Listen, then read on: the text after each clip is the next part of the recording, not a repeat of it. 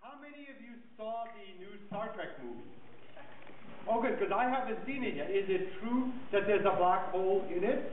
Yes. Yeah. Okay, so I'm talking about very relevant Hollywood issues here. Let's talk a little bit about the notion of a black hole, and then I want to describe a way to help you understand what they are, and as we said in the title, why a trip into a black hole is probably a once-in-a-lifetime experience.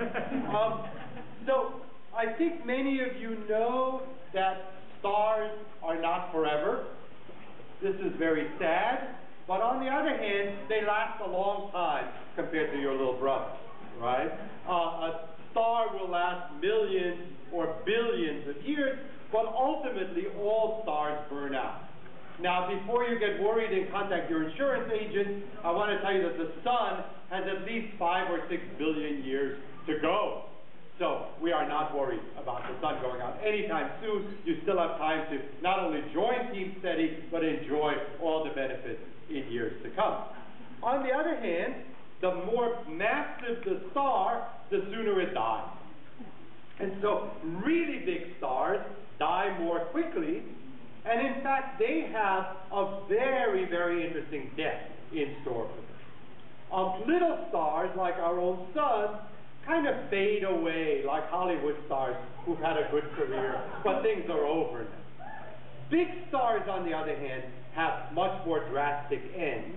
And I want to talk about the most drastic end that a star can suffer at the end of its life.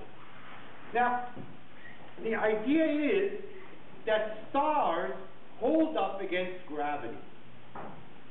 Have you thought about this at all, especially the kids? Have you stayed awake at night worrying about why the sun doesn't collapse? Has this kept you awake at night? It should. What's the sun made of?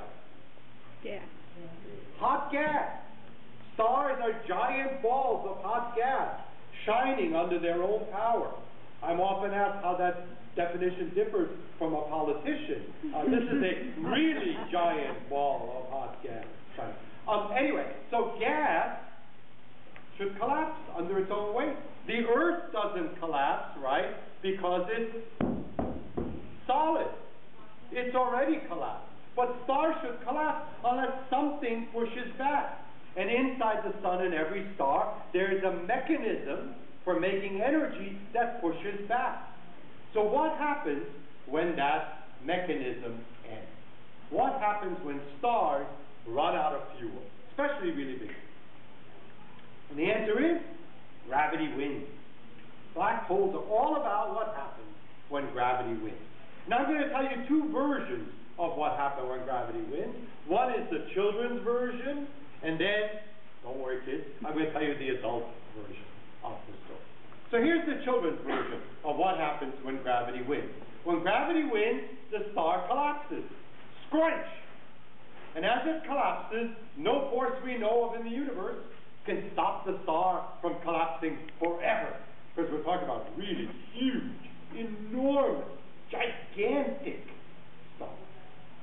So as the star collapses, its gravity becomes so strong that nothing, not even light, will eventually get away. Imagine something collapsing and collapsing, getting more and more, can I use the technical term? Squozen. You know this word squozen? Orange juice makers use it a lot. Fresh squozen orange juice. What does squozen mean? When you squeeze orange juice, what do? You compress the orange to get the juice out. So a fresh squozen orange is one that's been really compressed. A squozen star is one which is being compressed by its own gravity, falling in.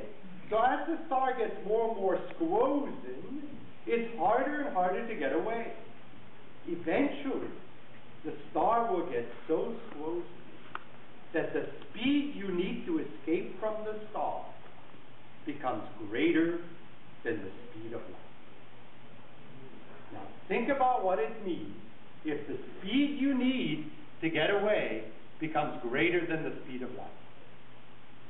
Well, if you're a beam of light, you won't be able to get away. And if you can't get away, and all light is trapped, what color will this star corpse be? Black. And if you had something that you actually accidentally threw in, like a teddy bear, would you ever get it back? No, light can't get away. Surely a teddy bear can't get away. So what do you call a place where you drop things and you don't get them back? A hole. A hole. And so astronomers have called these collapsed stars black holes. That's it. That's the children's version.